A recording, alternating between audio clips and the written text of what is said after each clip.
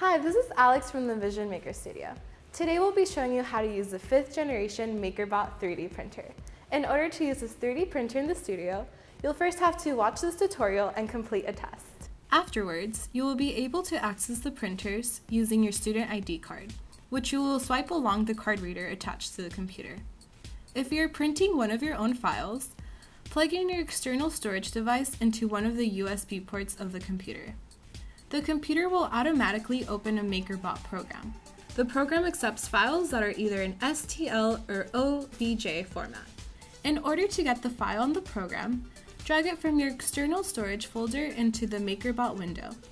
The contents of your file should appear on the display.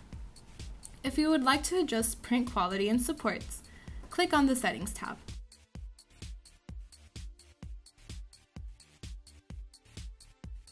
When you're satisfied, click Preview to check the estimated print time, and click Print to get it started.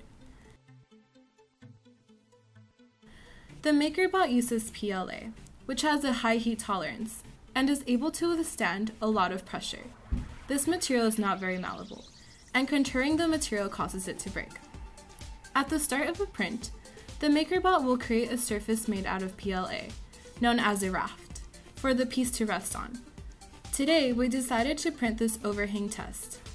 Overhangs are instances in a 3D print where a part of the piece extrudes horizontally, without any support beneath it.